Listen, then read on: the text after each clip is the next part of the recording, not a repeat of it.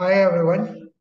Let's see today's question. So today's question is based on the concept of matrices, wherein we'll see how to find the inverse of a matrix, which is a 2 by 2 matrix.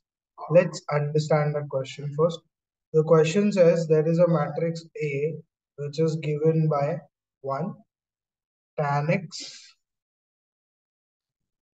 minus tan x and 1.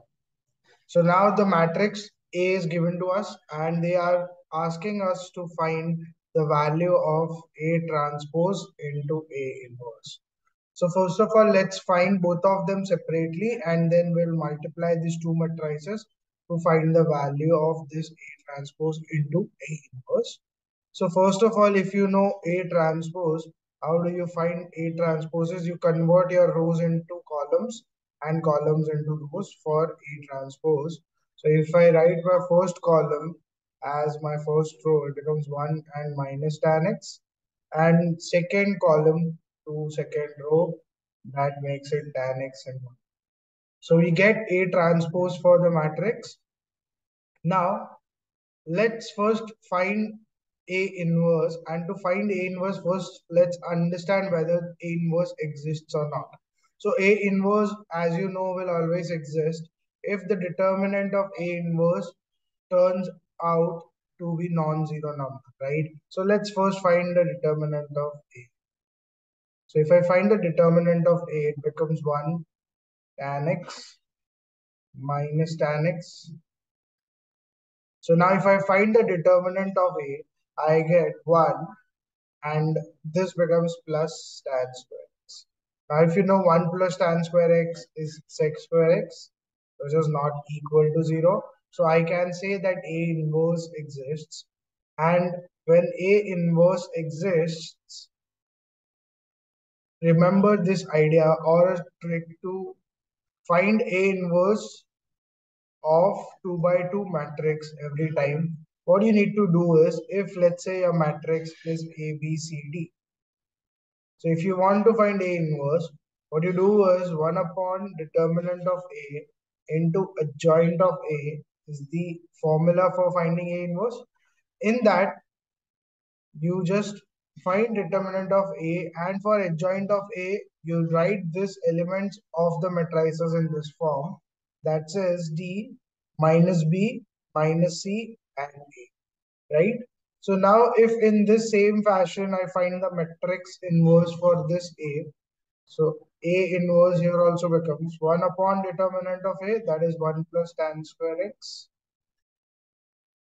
And if I write it in this fashion of D minus B minus C and A, so D and A, if I replace it, still is 1 and 1.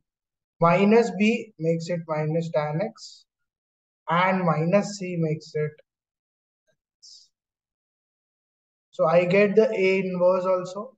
Now, if I want to multiply A transpose and A inverse to get the answer of the question which is asked to us, let's move to next page first. So A inverse that I obtained was 1 upon 1 plus tan square x. Then it was minus tan x upon 1 plus tan square x. Then it was tan x upon 1 plus tan square x. And we got 1 upon 1 plus tan square x. A transpose, if I see, it was 1 minus tan x, and 1. So it is 1 minus tan x, tan x. Now, if I take the product of the two, A transpose into A inverse, it becomes 1 minus tan x, 1. And the inverse of that is 1 upon 1 plus tan square x minus tan x upon 1 plus tan square x, tan x upon 1 plus tan square x, and the last one I get is 1 upon Now let's multiply this. Now we know that whenever you need to multiply two matrices, what you do is multiply the first row with the first column. So if I multiply first row with the first column, I get 1 into 1, that is 1, upon tan 1 plus tan square x, and minus tan x into tan x, that gives you 1 minus tan square x. So 1 minus tan square x upon 1 plus tan square x. The second idea here, it says 1 into minus tan x, that is minus tan x, and minus tan x into 1, that is again minus tan x, so minus 2 tan x upon 1 plus tan square x. Denominator, the third element is tan x into 1, that is tan x upon 1 plus tan square x, and this is also 1 into tan x, so that gives you 2 tan x upon 1 plus tan square x. And the last element here, it says minus tan square x upon 1 plus tan square x plus 1 upon 1 plus tan square x. So 1 minus tan square x I'm getting again upon 1 plus tan square x.